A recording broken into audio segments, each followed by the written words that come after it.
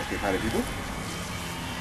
We want to go through the dimensions, and hopefully the camera will do it. Starting with the first dimension. The first dimension is consciousness. Consciousness is defined by time, light, photons, superstring theories, the superstrings, energy, love, yourself. There's no body, no form, it's just consciousness, first dimension. In the first dimension, your experience becomes your reality. Now to the second dimension. Second dimension is awareness.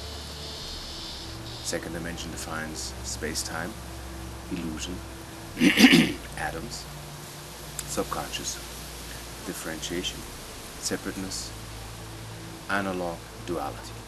In the second dimension, interpretation becomes your reality. Third dimension, identity. Third dimension defines space-time, gravity, past, present, future, conscious, subconscious, and unconscious, physical matter, and the Holy Trinity, or Trinity. In the third dimension, events manifest to become your reality. Okay? Now, to the fourth dimension. We're talking about many identities now. Many versions, many worlds, many lifetimes, many realities, coexistence. That's why 4D is somewhat out of whack with good and evil and divas and gods and kingdoms and whatnots that we have to restore. It's a holographic testing ground. In the fourth dimension, many possibilities coexist. The fifth dimension, the spirit world. Many dimensions, after death, before incarnation, or even other dimensional sight, if you have the capacity to open your third eye to look into the fifth world, as in the spirit world, where things are really in their true nature, what they are. So in the fifth dimension, your choice manifests. That has to do with your magic. Sixth dimension, the creator, the hexagon, the cells of life, the laws of life. In the sixth dimension, thought, your thought manifests. Okay? Now the seventh dimension, you have many creators, many things combined, making the seven as in the God number. So in the seventh dimension, your core desire manifests. To know what that is the trick. In the eighth dimension, many universes coexist, beginning and end, build and destroy, create and destroy, attract or repel, unify or diffuse. In the ninth dimension, we reach all that is, full awareness, fully born into the capacity of knowing for all that is. In the 10th dimension, the impossible becomes possible.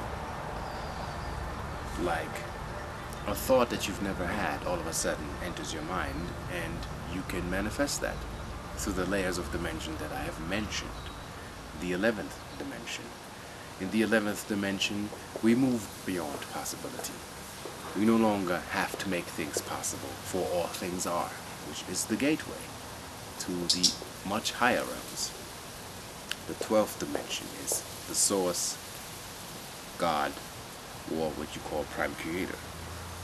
12th dimension, you reach source code level, which is the prime creator. And on the 13th dimension, just to give you an idea how this goes, we have many prime creators. And in the 13th dimension, the dimensions become infinite. And the further up you go, the more seamless the dimensions will be. And the dimensional aspect is based on an example given by a good friend of mine who created something that's called thegameoftime.com. Excellent manifestation cards and decks and dimensions to tap into to find out how you work and how you function.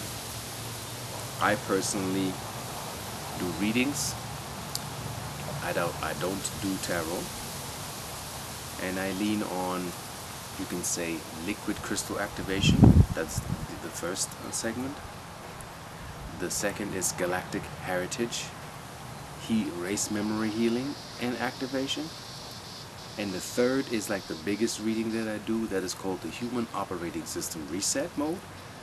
That is using symbols and cards to communicate with your soul to find out what is your subconscious subroutine running your life. Where are your limits? Where's the broken record? Where are you being repetitive, and how can you fix that? And these are 3 different sets. You can do all 3. And I always go, when I do that with people, I go full blow. I go for what I need and what I resonate with to heal myself. The mission is to activate you, to turn you into an activator, as in galactivations. Meaning that you get into your healing capacity, you get your business online, you get going, you get to work. You don't sit around and waste time figuring out what is my purpose in life. Because you are here, you are purposeful, you are ascending, so is everybody else. We don't believe in the doom and gloom. We believe in that we can be solution oriented and fix the system once and for all. Thank you for watching this. Namaste.